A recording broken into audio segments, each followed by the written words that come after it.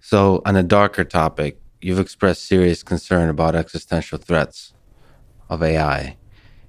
It's perhaps one of the greatest challenges our civilization faces, but since I would say we're kind of an optimistic descendants of apes, perhaps we can find several paths of escaping the harm of AI.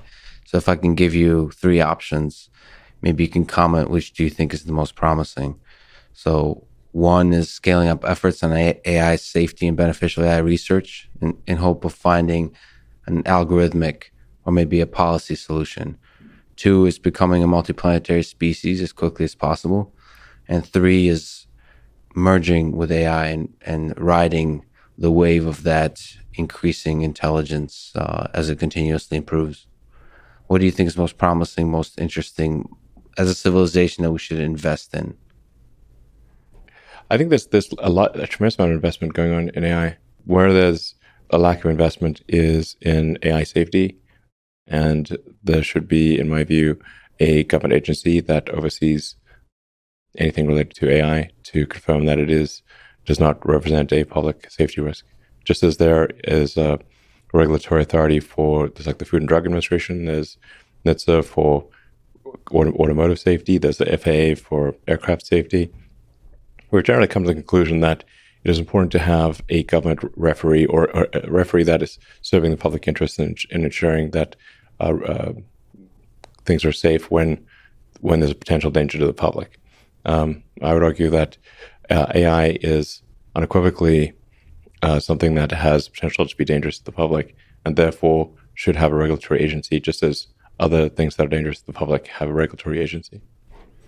But let me tell you, the problem with this is that the government moves very slowly, and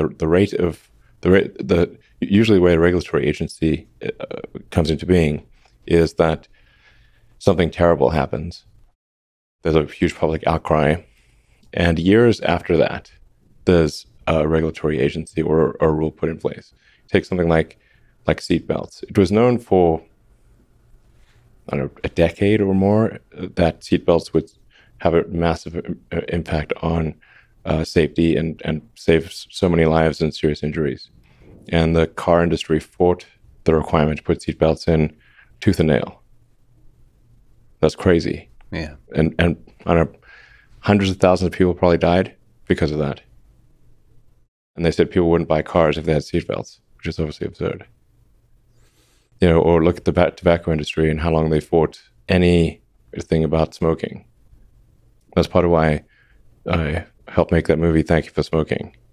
You can sort of see just how pernicious it can be when you have these companies effectively achieve regulatory capture of government. It's bad. People in the AI community refer to the advent of digital superintelligence as a singularity. That is not to say that it is good or bad, but that it is very difficult to predict what will happen after that point, and that there's some probability it will be bad, some probability it will be good. We obviously want to affect that probability and have it be more good than bad.